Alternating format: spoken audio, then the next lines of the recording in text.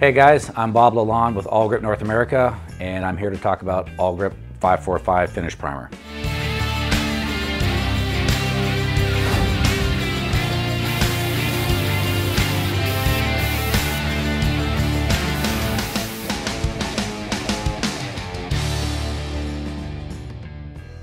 The 545 Finish Primer is an epoxy, which is a 1-to-1 mix, available in gray and white. Can be brushed, rolled, and sprayed.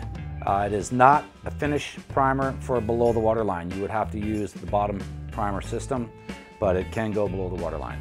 It can be applied over Wash Prime CF, high build, ultra build, previously painted surfaces, and bare substrate.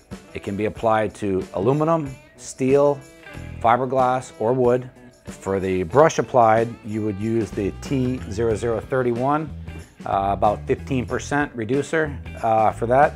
And for spraying, you can use the T0006 for a reducer for spray, but it's not really necessary unless you're priming something very porous like raw wood, but just the 1-to-1 mix is good enough for spray. There is a 15-minute induction time, which means you mix the base and the converter together and let it sit for 15 minutes. And then remix it, and then you're ready to apply. Surface preparation for 545 is sanding with 150 to 220, and 2 to 3 coats works best. 1 hour at 77 degrees recoat time is the minimum, and 24 hours would be the maximum recoat time. And after you apply the 545, preparation before top coat would be 320 to 400 grit. And all of our top coats can be applied over it. All-Craft, Awlgrip, All-Craft SE. It is a finish primer, so any top coat can be applied over top of it. Okay, now that we've cleaned our gel-coated panel, we've applied some guide coat. Guide coat basically is a thin sacrificial film that you put down, whether it's a spray can or there's all kinds of different versions of it. But in short, it just shows your highs and lows, and it shows you that you're thoroughly sanded. So we're going to prepare this panel to prime with 545 epoxy primer. So we're going to use some 180 grit sandpaper on a DA and get this thing ready.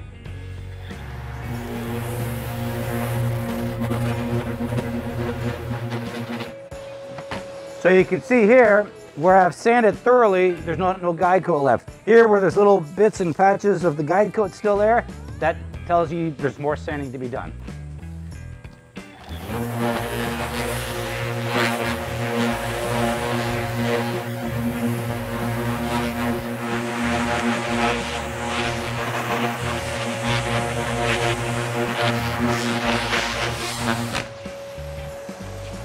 All right, now that we're all sanded, the next step is to blow it off and give it another wipe before priming.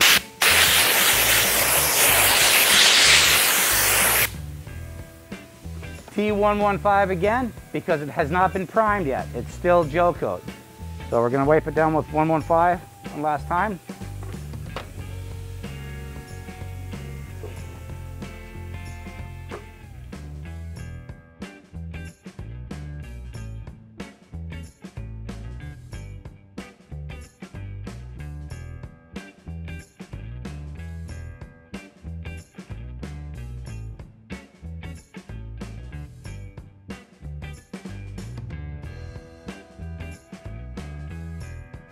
All right,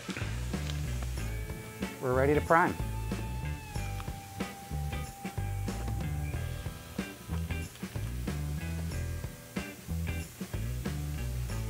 Put a hole in the chine so it doesn't leak out.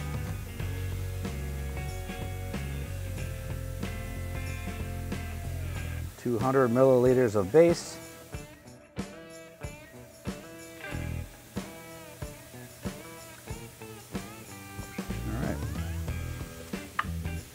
You want to mix it thoroughly, and you also want to be sure to give it a 15-minute induction time.